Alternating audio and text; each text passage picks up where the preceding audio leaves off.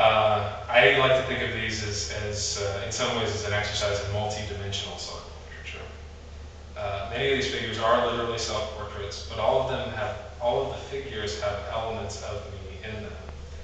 A little while ago, I read the sentence, "Everything in the dream is the dreamer," which I thought was a great phrase and something that I thought was really apt to really apply to what I'm doing. I mentioned this to someone recently who seemed a little bit surprised that I would identify with attractive young women, particularly ones without a lot of clothes on.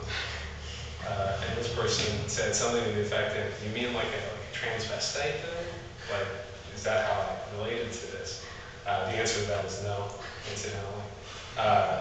It's actually, I see it as a very run-of-the-mill kind of thing for an artist to use surrogate forms to express some dimension of their experience that anything too conventional wouldn't allow them to express. You know, like some examples I thought were like Johnny Cash using the fatalism of an inmate to describe some dimension of his experience, or Quentin Tarantino giving voice to the inner musings of hitmen, or James Joyce inhabiting the oversexed mind and body of the adulterous singing star Molly Bloom from his book Ulysses. You know, there's a very famous last chapter, which is one long run-on sentence. It's an interior monologue, kind of his most famous bit of stream of consciousness writing. And you know, there are elements of representation, but there are elements of self-portraiture as well. There's something very kind of just very human about it all. So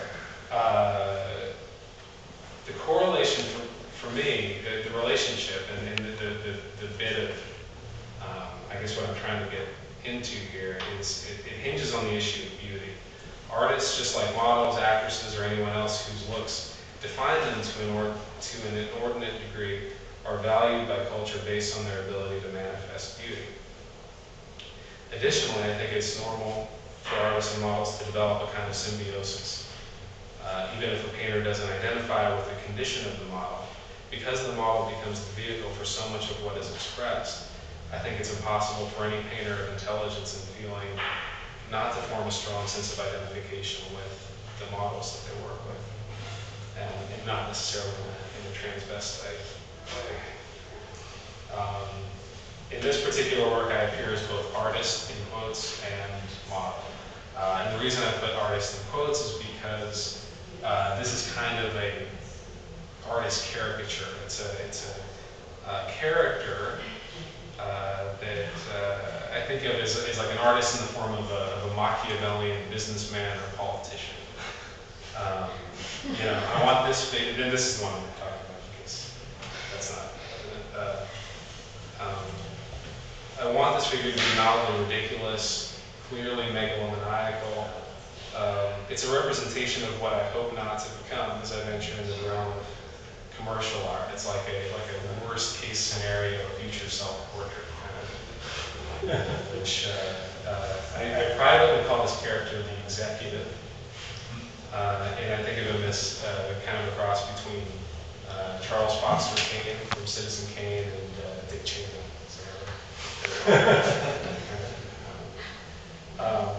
Another thing, see, I remember when I was in college, I saw this video of Julian's novel.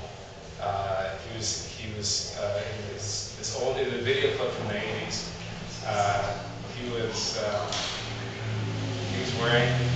was decked out in an Armani suit, surrounded by this huge throng of people. There were flashbulbs going on, and he's got sunglasses on too. This is like indoors, but he's wearing sunglasses in an Armani suit, and he's flinging paint around on this giant tarp.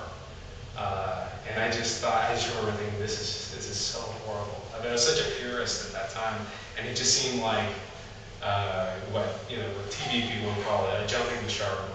The history of art's jumping the shark moment. It's just a level of kind of ridiculousness. And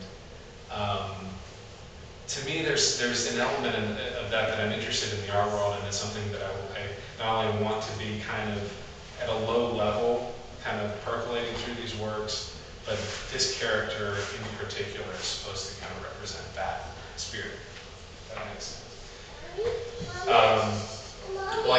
director with